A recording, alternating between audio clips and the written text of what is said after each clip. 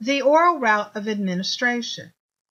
Administering medications orally is usually the safest, most convenient, and least expensive way to give many medications. Usually, you will give the drug in a tablet, capsule, or liquid form. Every once in a while, you may see oral medications that are powders, granules, or oils. Always be sure to read and follow special instructions for administration carefully. Most of the time, you will be giving tablets or capsules whole. The medicine is placed in the person's mouth, and he or she will drink a liquid to help in swallowing the pills. However, there will be instances when you may need to put medication in a liquid or a soft food, such as pudding or applesauce, to help the person in taking the medication. If you do not have an order to crush the tablet or open the capsule, just add the whole pill to the food and give it to the person. If the person has problems swallowing the pill whole, you may need to crush the pill, then add it to soft food. Remember, you may only crush a pill or allow the person to chew their pills only when you have instructions on the prescription label or with a doctor's written order. If the person you are taking care of is an infant or a child, and they have difficulty swallowing pills, or have a gastrostomy tube, medications are given in a liquid form. You will learn about the procedure for preparing medication for the G-tube when we get to the enteral route section. Never give medication from an improperly labeled bottle. If the label does not match the MAR, if you can't read the label, or if the bottle is unlabeled. Steps for administering oral medication.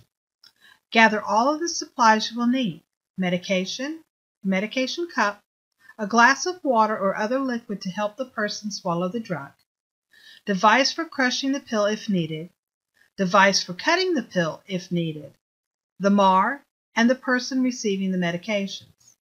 Wash your hands. For each person and medication, match the person and the medication to the person's name and the medications that are due on the MAR. Always use the 5 rights plus 2 each and every time you administer or supervise self-administration of a medication.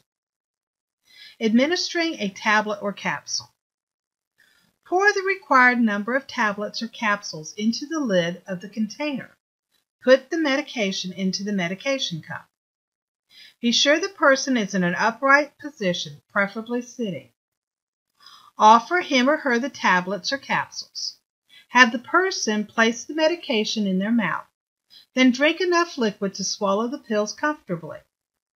If the person is unable to place the medication in their mouth, you are permitted to do it for them. If the tablet is chewable, be sure they chew it thoroughly before swallowing. Be sure the person swallows the medication. Document the administration on the MAR. Return the medication to its proper location. Administering a liquid medication. Shake the bottle well, unless the label indicates not to shake. Then remove the cap. Place the cap upside down on a clean surface to avoid contamination. If using a medication cup to measure the liquid, hold the cup at eye level and use your thumb to mark the correct level. Pick up the bottle and place the label against the palm of your hand to prevent liquid from staining or obscuring the label if any medication runs down the bottle. Pour the medication into the measuring device. Double-check the accuracy. Clean the lip of the sides of the bottle if there are any drips found. Be sure the person is in an upright position, preferably sitting. Give the person the medication and have them place it in their mouth and swallow. You may place the medication in the person's mouth if he or she is unable to do it for themselves. Offer them a drink unless the medication is a cough syrup, or if it's indicated in the instructions to hold beverages for a period of time. Administering medication to an infant. Prepare liquid medication as previously described. Hold the baby in the crook of your arm with his or her head elevated about 45 degrees. Place the dropper or dosage syringe at the corner of the baby's mouth so the medication will flow into a pocket between the cheek and gums.